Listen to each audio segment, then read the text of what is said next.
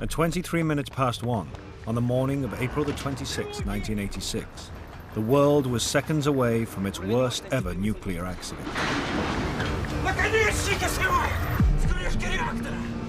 Reactor number 4 at the Chernobyl nuclear power station in the Soviet Union exploded.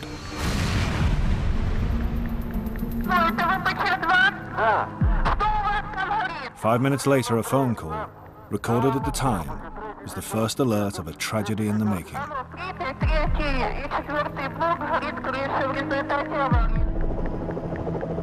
By morning, the physical devastation was revealed, but much worse was to come. The disaster at Chernobyl brought death and disease. It brought the very idea of nuclear power into question. And within the Soviet Union, the trauma of Chernobyl was so great that many see it as the first step in the breakup of the communist regime. This film tells the story, minute by minute, second by second, of the 1 hour countdown to tragedy. It's seen through the eyes of the key actors in the drama, the workers who were accidentally led to their deaths, and the innocent bystanders who looked on. Based on documented evidence and eyewitness reports, it has been filmed on location inside the surviving areas of the Chernobyl nuclear power station.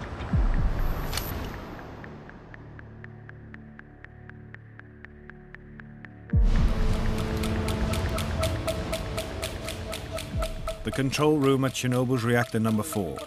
It is here that all the key decisions in the coming hour will be taken. The future of the reactor, in the world beyond, is in the hands of 3 men. At only 26, Leonid Toptunov is senior control engineer. His job is to control the enormous power in the reactor. 17. Alexander Akimov is the shift foreman, the captain of the ship. Ну что, все выспались? Поужинали нормально? But tonight he is outranked. Начнем, пожалуй. Deputy Chief Engineer Anatoly Dyatlov is in charge. Потом. Dyatlov is one of the Soviet Union's top nuclear engineers. He's also a hard man, operating in a harsh system.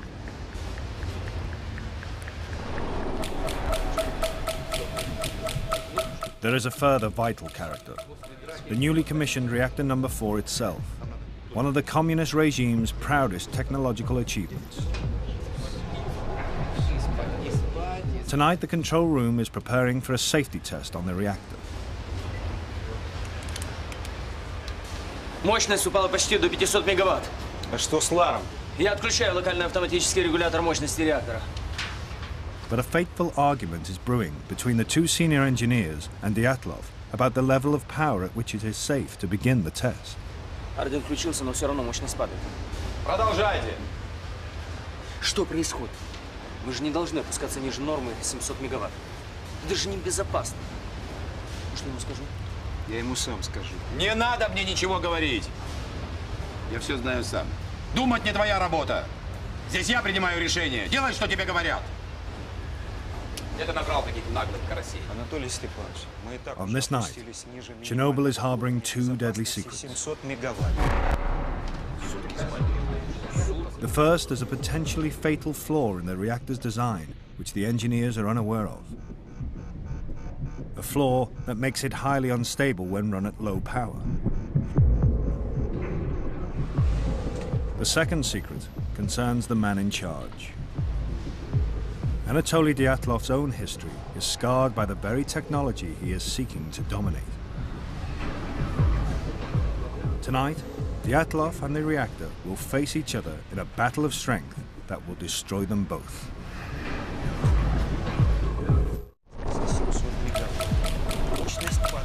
31 minutes past midnight. The argument over the power level at which the safety test on Chernobyl's reactor number 4 can begin grows ever more serious. Анатолий Степанович, мы и так уже опустились ниже уровня безопасности в 700 мегаватт. Мощность падает очень быстро. Единственное, что здесь нестабильно, так это работа твоих некомпетентных людей. The test has been demanded by Russia's atomic energy authorities and stems from the Cold War fear of being attacked that still grips the Soviet Union. A few years before, the Israeli Air Force bombed an Iraqi nuclear reactor built by the Russians. Since then, Soviet scientists have demanded tests on their reactors to see what would happen if they came under enemy attack and their power supply was knocked out. But Deputy Chief Engineer Anatoly Dyatlov is deliberately ignoring top-level advice on how the test should be done. The guidelines state that the reactor's power should be between 700 and 1,000 megawatts when the test begins. Dyatlov wants to do the test at only 200 megawatts to preserve the cooling water that stops the reactor overheating. He believes there is little risk. Unfortunately, that night, there was not a single man in the control room that he saw as his equal. There really wasn't anyone there who was as strong a character or as professionally qualified, whose opinion he would respect. Реакторы не ошибаются, ошибаются люди. Давайте за работу. Dyatlov is not in fact an unreasonable man. Rather, he is a creature of the communist system that has raised and promoted him. He was born a fisherman's son in Siberia and ran away from home at the age of 14. He's overcome these unpromising beginnings to rise through the ranks as an engineer. He is a party man who tries to follow the rule book, but he's aware that in the nuclear industry, the rule book and reality often don't match. To get things done, shortcuts and improvisation are sometimes the only answer.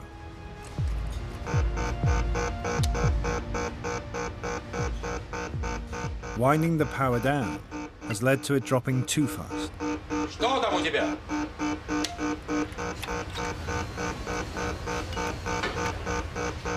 Ну, мощность быстро падает. Ты что натворил, идиот? Что ты наделал? Ты же мощность упустил! У тебя же руки из задницы растут! Да помоги ты ему! Успокойся, успокойся, не суетись. Начинаем все сначала. Успокойся.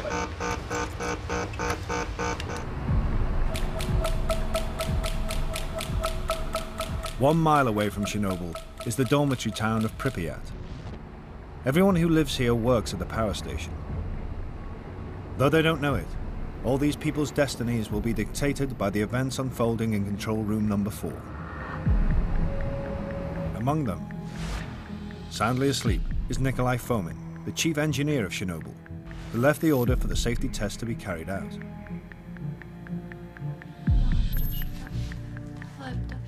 A few hundred yards away, Natasha Yevchenko is being kept awake by her 2-year-old son, Kirill. From her window, Natasha can see the lights of the nuclear power station where her husband, engineer Sasha Yevchenko, is working a routine night shift. As he passes through the kilometer-long turbine hall, Sasha's thinking not of work, but of the upcoming May Day holidays.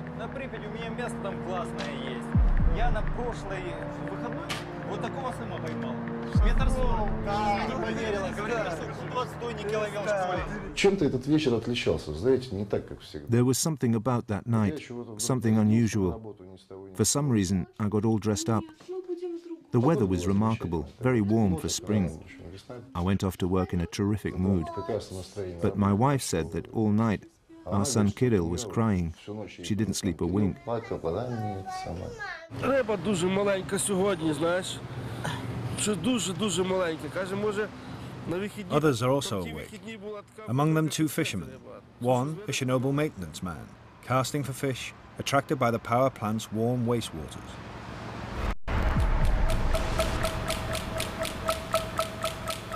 "24 minutes to 1. A new problem disturbs the concentration of the increasingly fraught operators.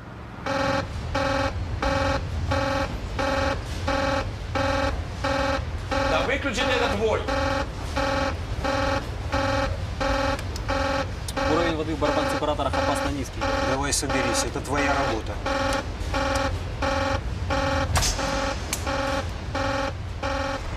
Senior unit control engineer Boris Stolyarchuk controls the flow of water through the reactor. He's all too used to alarms like this. As for the water levels in the separator drums, it was always difficult to control them at low power.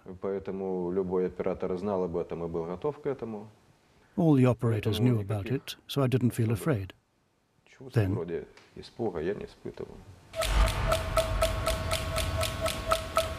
22 minutes to 1. The reactor has ground to a complete halt. Dyatlov makes a fateful decision. Ты же уронил реактор! Имбецил ты долбаный! Ну давай, поднимай мощность! Выводи регулирующие стержни! Бегом! to raise power after 12:30, the shift actually had to pull all the control rods out of the reactor. This was like cocking a gun.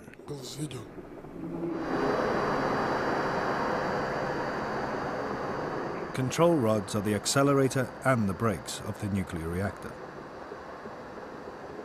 Below the 50-foot reactor lid are 1,661 uranium-filled fuel rods, which descend into the reactor's core. The splitting of the uranium atoms releases enormous heat from the fuel rods, which turns water into steam. The steam drives the giant turbine, which generates electricity. To control this power, 211 boron control rods are spread throughout the reactor's core. If they're raised, power accelerates. If they're taken out altogether, the engineers lose their ability to apply the brakes. Yet that is exactly what Dyatlov tells his men to do.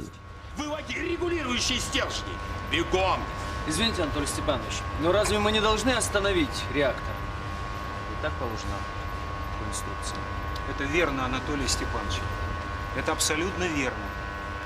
Если мы извлечем регулирующие стержни, управлять реактором нам после этого становится почти невозможно. Как же испытания не проводить из-за таких кретинов, как вы? Испытание будет проведено сегодня. А тебе я скажу.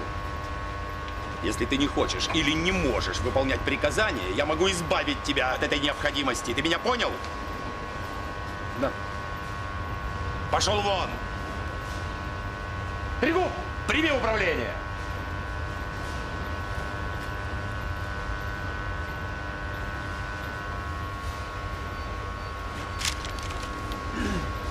Начали.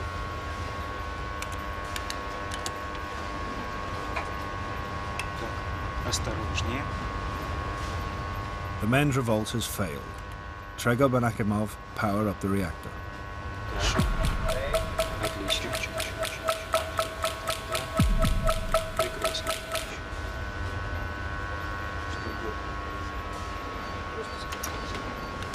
Within 5 minutes, they've got power rising again. Dyatlov has what he wants. Мне удалось поднять мощность реактора до 160 мегаватт. Ладно, передай управление Топтунову. Вперед. Ты не уходи и постой с ним рядом. The control room staff have every reason to fall in line. To be a nuclear engineer is a prestigious and well-paid job. They and their families live in the company town of Pripyat. The shops are well stocked. There's a new school and amusement park. Nobody wanted to lose the job because losing the job would mean losing the flat in Pripyat and going elsewhere to probably some ghastly outpost in Siberia. The fear of getting sacked was the reason why they didn't speak out more effectively when they realized that they were doing something that could be very dangerous. 8 minutes to 1. Another alarm. Уровень воды в барабан-сепараторе опасно низкий. Ну разберись, там не маленький.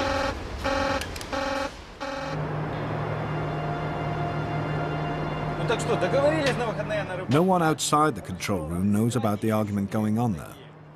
For workers like Sasha Yevchenko, it's just another ordinary night.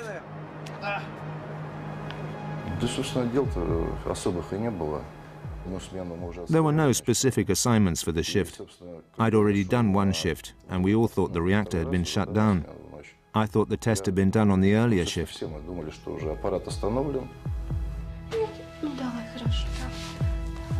Outside the plant, the night is still.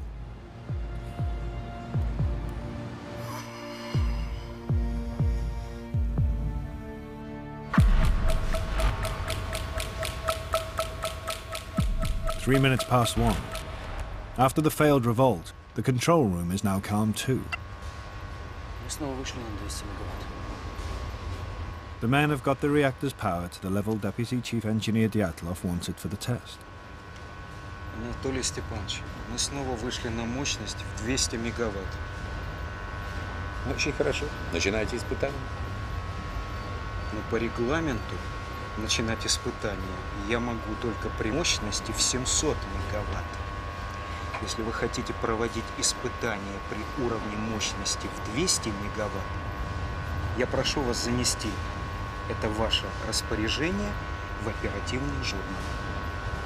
Да будет вам известно, что как заместитель главного инженера я имею полномочия изменить параметры проведения испытаний. И я ими воспользуюсь.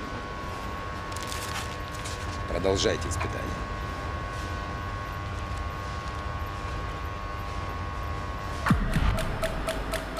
In the pump room, mechanic Valery Kadenchuk is visited by his friend, foreman Valery Perovichenko.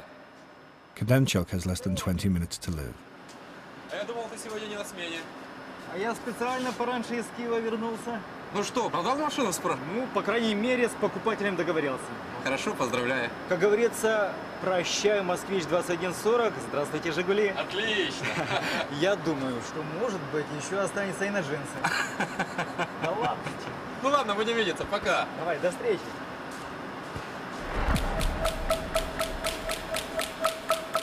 Next on Perovichenko's rounds is Sasha Yevchenko in the maintenance department. An innocent request will lead them back to the pump room near the reactor's core. Сань, мне нужно немного зеленой краски. Зачем? Мне надо обновить маркировку на трубоходе. А пойдем, у меня в бутовке еще что-то. Кстати, Саня вот совершенно не разбирается в рыбалке. Кстати, так же, как и ты. На задумке.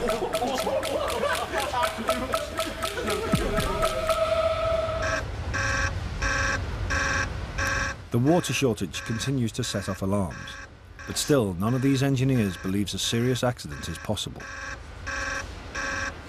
For the top man, Nikolai Fomin, it's simply inconceivable. Fomin had done a correspondence course in nuclear engineering, but he wasn't an expert in the field at all. He had risen mainly because of his standing as the party secretary. Unlike Dyatlov, who was aware that there were dangers in these reactors, Fomin believed everything he'd read. And so when the issue of safety arose, he'd say, well, the chances of an accident are completely remote, about as remote as you being hit by a meteorite. Even the safety-conscious Alexander Akimov, who does understand the technology, has officially estimated the chances of an accident at Chernobyl as 1 in 10 million per year. But Akimov and his colleagues do not know the reactor as well as they think. They are the victims of years of cover-up and negligence.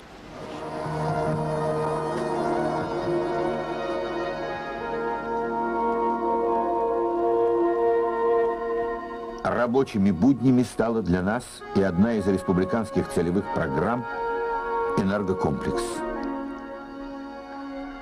From the 1960s, the expansion of nuclear power has been a key target of the communist regime. Nothing has been allowed to get in the way, not even the KGB. These recently released KGB documents show the authorities ignored repeated warnings between 1979 and 86 that Chernobyl had serious design flaws. Chernobyl's director, Viktor Bukhanov, and his senior managers rushed to get reactor number 4 open early, so that they and their party bosses could win substantial bonuses.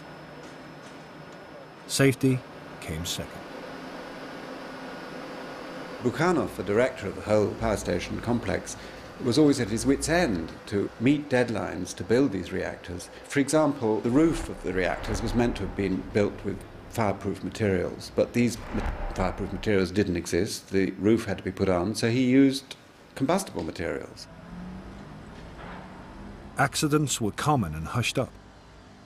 The very tests being done on this night should have been carried out before reactor number 4 was even opened. Now, at Chernobyl, all these chickens are coming home to roost. Something deadly serious is happening in the reactor's core that no one in the control room is aware of. The few boron control rods still in the reactor are only partially inserted at the top, so power is building into a hotspot at the bottom of the core, where the sensors don't always detect it. The reactor is now an invisible ticking time bomb.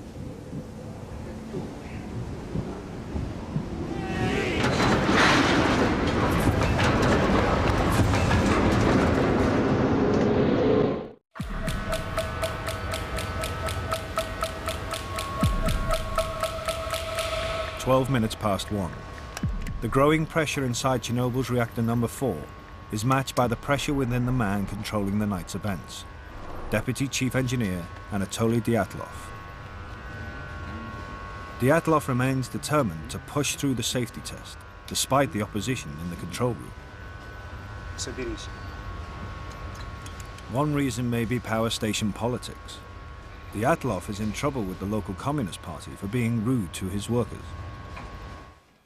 His boss, Nikolai Fomin, is due for promotion. A successful test could help Dyatlov get Fomin's job and remove him from the engineers on the shop floor.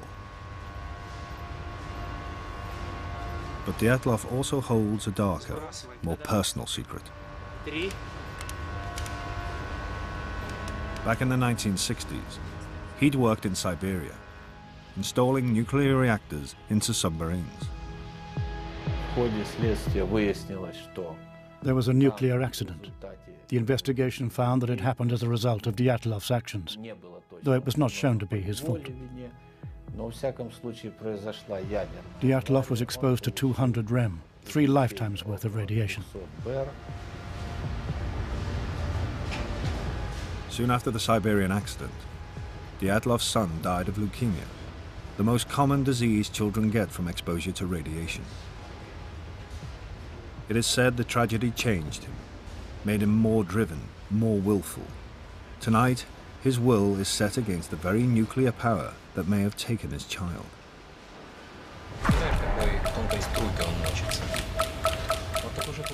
1:17 a.m.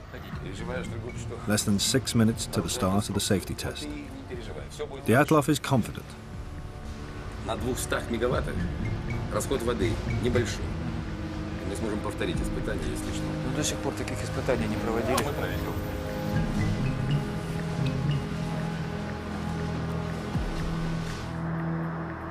But the hotspot continues to build unseen at the bottom of the core.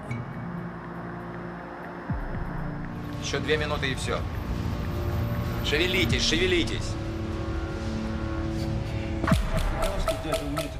Outside the control room, life and gossip carry on as normal.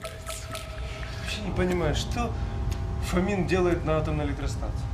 Он же обычно работал на обыкновенных электростанциях. А, тогда ясно, почему он сказал, что управлять реактором так же просто, как электросамоваром. Ты комара когда-нибудь видел? Ну. Тогда представляешь, какой тонкой струйкой он мочится. Вот такой же толщины должна быть та ниточка, по которой нужно ходить, чтобы преуспеть в партии. Ты думаешь, это у тебя получилось бы? Тогда, наверное, надо оставить эти разговоры. А то сибирские комары загрызут.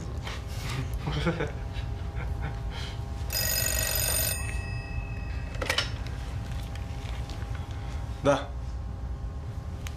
Брось сигарету. Жена звонит.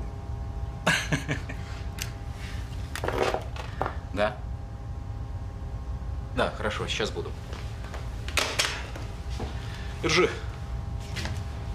Вернусь, докурю. Дятла вызывай срочно. Смотри, чтоб дятел не закрыл. А он таки заклюет. Perevchenko's route to the control room will lead him past the reactor. Ну, ежели, наконец, все готовы, может, мы начнем испытание?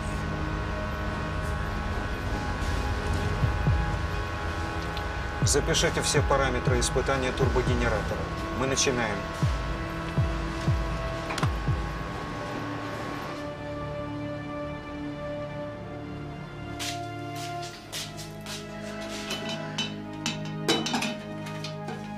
Саш, все-таки не прав. И Тишка, это прекрасно. Смотри. Может, для тебя прекрасно, а для меня пока рано. Я пока об этом не думаю. Зря. А мы вот думаем. Второго уж думаем.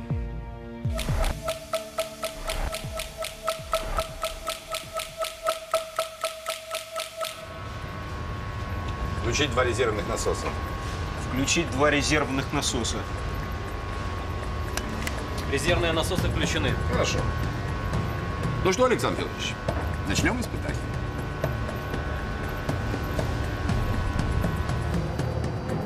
The test will shut off the power to the massive turbine and let it coast. Backup diesel generators will take over, but there's a 40-second gap before they kick in. The question is how effectively the slowing turbine will keep the water pumps going until the diesel generators take over. Without that water, the reactor could boil dry like an immense kettle.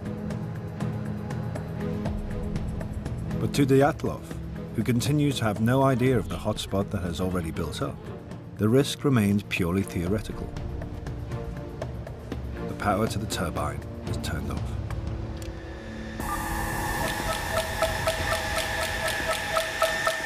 Over the next minute, a terrifying chain of parallel events will unfold.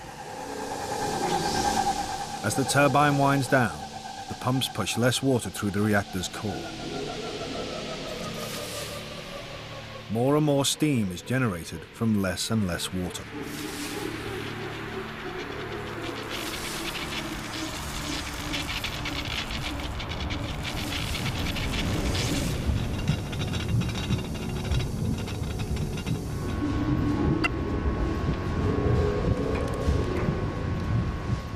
Steam pressure builds at the core's invisible hotspot with every passing second.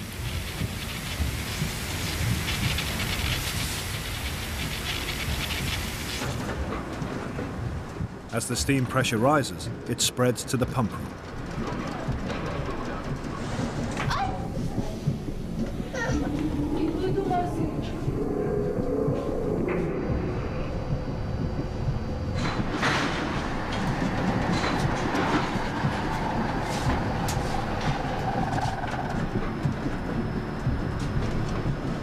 Perefchenko enters the huge reactor hall directly above the reactor's lid to see something never witnessed before.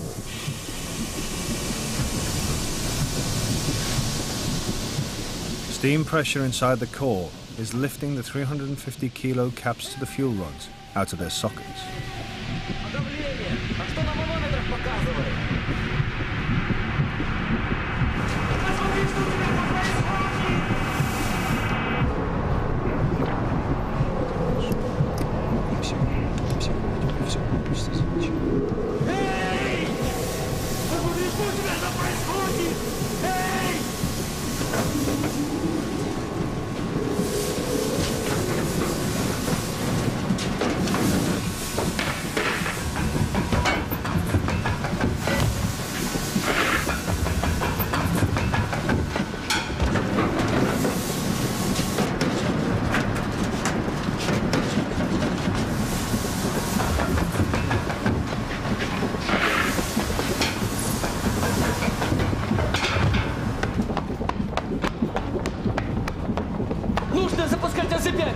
Произошел резкий скачок мощности.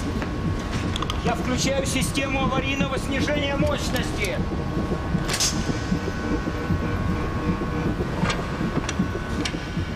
Pressing the emergency AZ5 button automatically lowers the ball and control rods to reduce power, but it has an unforeseen and fatal effect.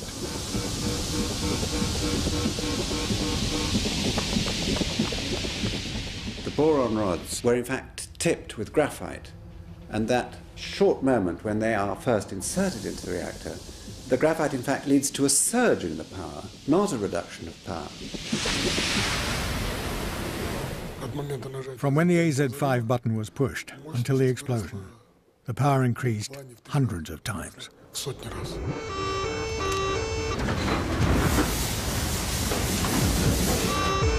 Акимов, что там у тебя? Акимов! Это не у меня, Анатолий Степанович. Что происходит? Это у Столярчука.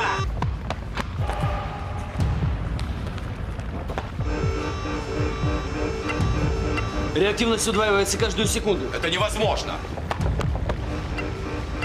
Уровень мощности превысил 530 мегаватт. Наконечники срывает с крышки реактора! Ребята! Ребята! Люди! Котик дома. Котик. Чудесно.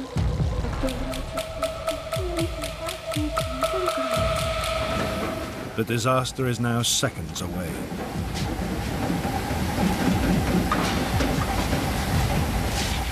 Steam pressure at the reactor's hotspot can't be contained. 50 control and fuel rod shafts are torn apart.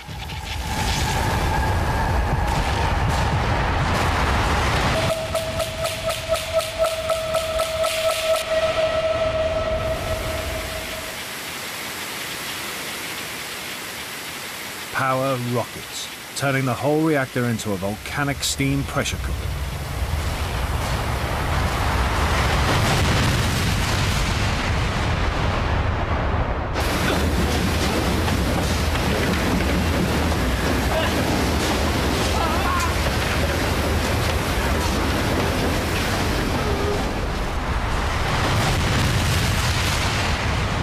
Что таке? Стрел?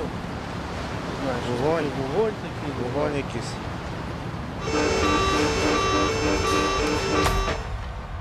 Куда делся свет? Нет, что случилось? Пропало питание! Это не Что? У тебя опять? Что происходит? Посмотри немедленно! Куда смотри?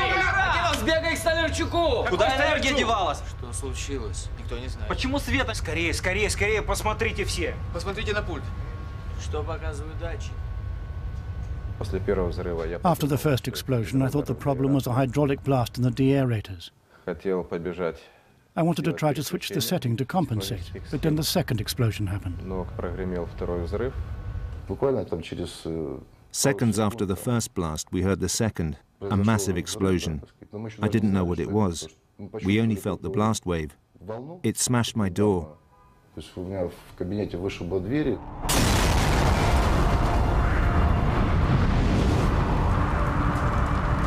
With the 500-ton safety cap blown off and air being sucked in below, the reactor becomes a giant blowtorch, blasting 50 tons of nuclear fuel into the atmosphere, 10 times Hiroshima. 700 tons of radioactive graphite are blown around the plant.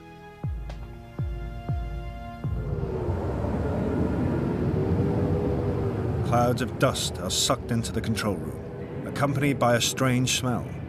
Gases released from the core leave a metallic taste, like ozone after a thunderstorm. It is in fact the stench of death.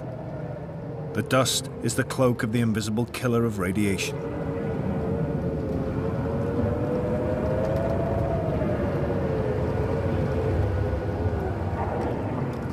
The control room operators are far enough away from the reactor's core to survive the explosion, but some will wish they had not. Many will face days, weeks, even years of agony as radiation burns them to death from the inside.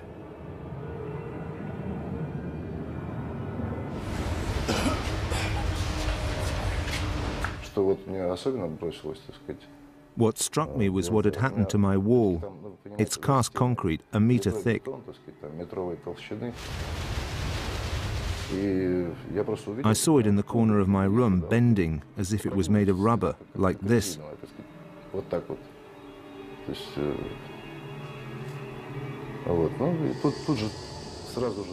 It got dark immediately. The lights went out. Steam wrapped around everything. Dust, steam, darkness, and a horrible hissing noise.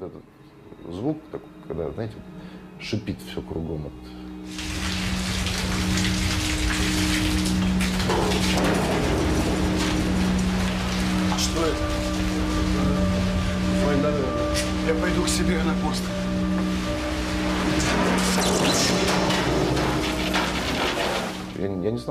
I thought it could be an earthquake or maybe war. The reactor was the last thing on my mind.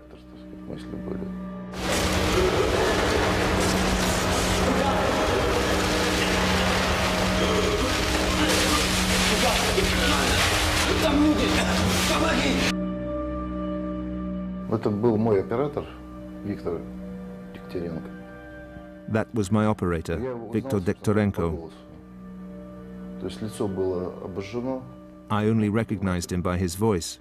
His face was burnt, all covered in blood. То есть одежда была уже не белая, а, можно сказать, черная. Victor was still in shock. Он еще в шоке был, но тем не менее. He said to me that he had been near the pumps together with Rusanovsky, the second pump operator, and that he stayed there, and I should help them. Чтобы я ему помог.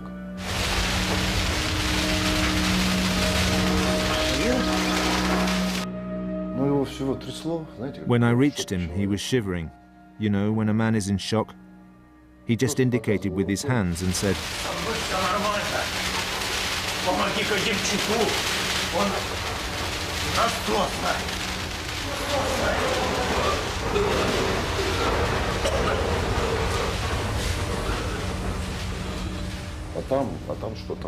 But what did I find?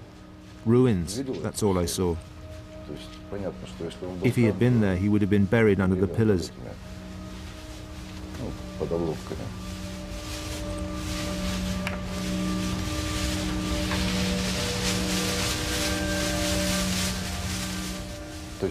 In place of the ceiling, there was only sky. A sky full of stars.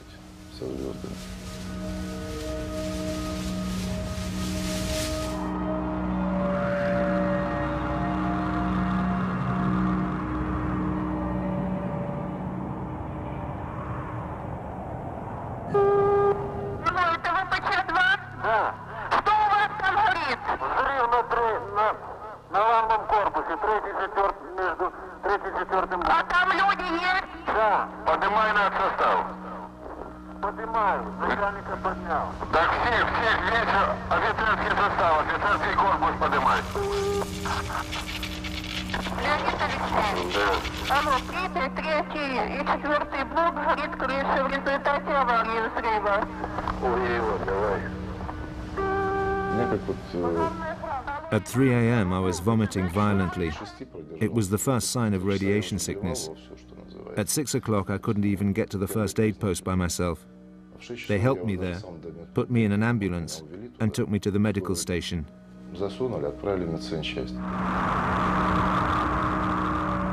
Sasha Yevchenko will survive. Others are dying. The radioactivity pours out of the reactor to be blown across Belarusia towards the heart of Europe. The real nightmare is still to come.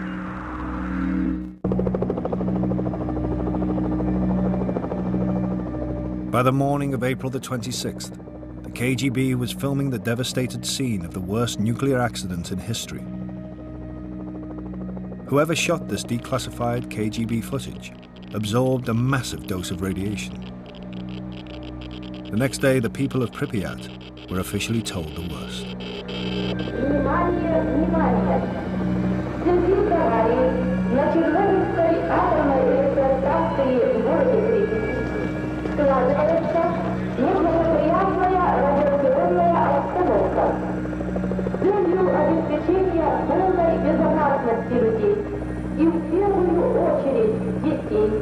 Возникает необходимость провести временную эвакуацию жителей города в близлежащие населенные пункты Киевской области. Вечером следующего дня я уже прилетел. The following night I was taken to Moscow by plane. Only 5 people survived from those who were on board. Then my family was evacuated with the entire city. Были эвакуированы вместе со всем городом.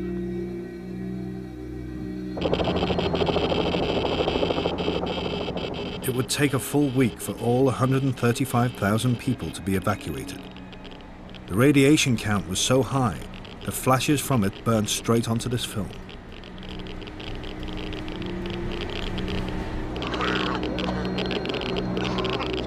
A 30-kilometer zone of exclusion was declared, a zone frozen in time like a modern Pompeii.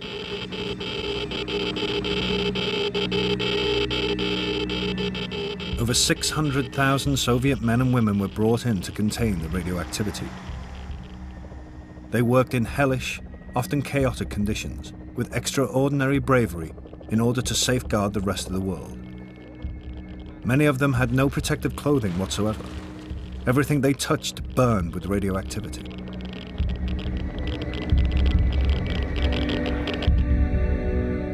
The poisonous cloud spread beyond borders, across much of the northern hemisphere. Washed into the earth by the rain, the radioactive dust lives on in plants, animals, and human beings.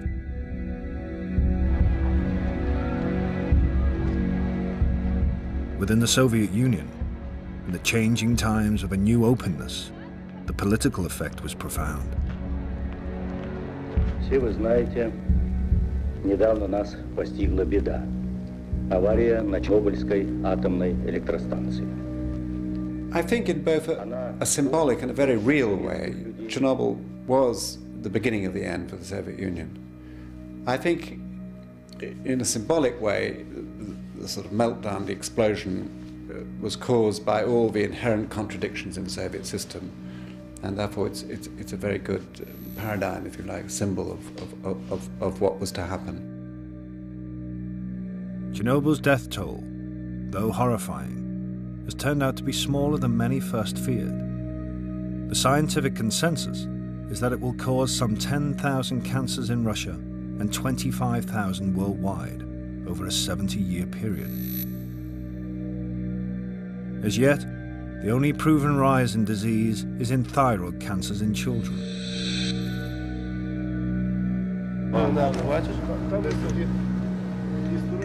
It is in individual human lives that the cost is most visible.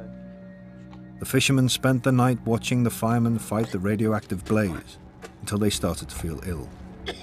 Within hours, their skin went black, a nuclear tan that foreshadowed their deaths.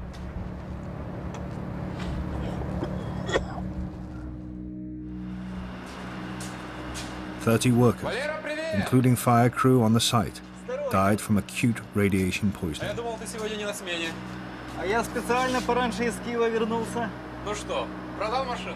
Valery Kademchuk was vaporized in the explosion while at his post in the pump room.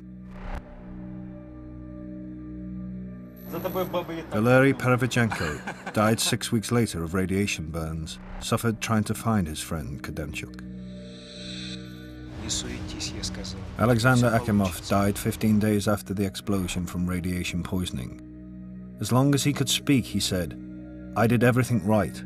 I don't understand why it happened." Leonid Toptunov died 3 days after Akimov. He too protested his innocence to the grave, saying he'd done everything he could.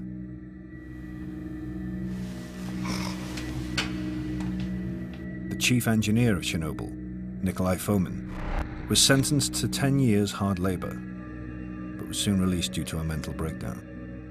He's now said to drift in and out of lucidity. Miraculously, Sasha Yevchenko survived, as did his wife Natasha and their son Kirill. But that night lives on in his memory and in his body. I had 15 skin graft operations in the first year. The burns didn't show themselves at once. They appeared after I got to the hospital in Moscow. They ripened. When I was in the recovery unit, my skin was all black. When they pulled back the sheets, my skin peeled off like Xerox powder.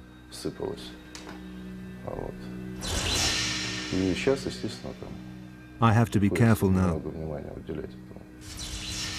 For instance, I can drive a car, but I can't do repairs.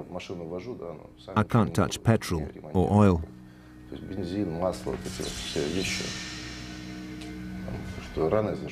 The wounds won't heal. The blood won't congeal properly. There are other things, but you get used to them. You just live with it. You have to.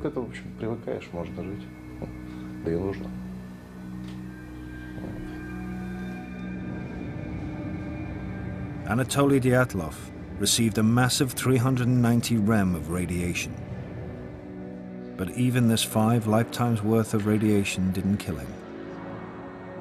He lived on till 1995, when he died of a heart attack. Dyatlov served 4 years of his 10-year sentence, and in a remarkable interview given shortly before he died, he argued that in the battle between himself and the reactor, only one side could be blamed.